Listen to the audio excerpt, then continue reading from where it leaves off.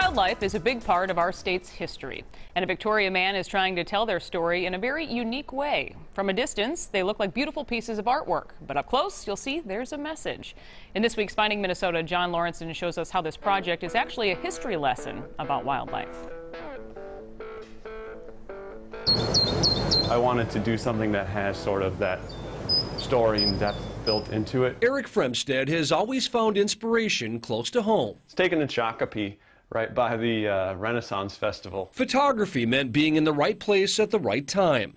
But a couple years ago, he decided to turn in his camera for a pencil. All of a sudden I thought, these line drawings, what if those lines were words?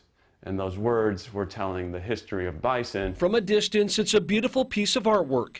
But up close, you see that the bison, wolf, and grizzly bear are built by words.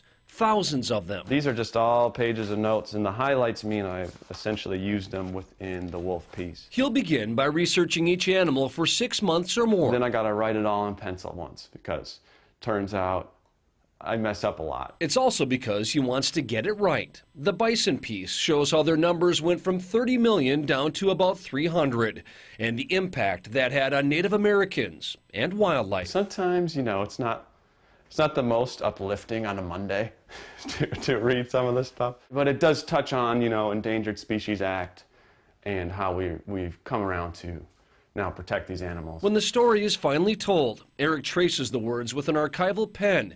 Then he adds watercolors. Those steps add another 3 months to the process. All in all, I'm kind of thinking each one is going to take me about a year, just because there's so much attention to detail. A time-lapse tells the tale as he's writing the story. Hand ever get sore?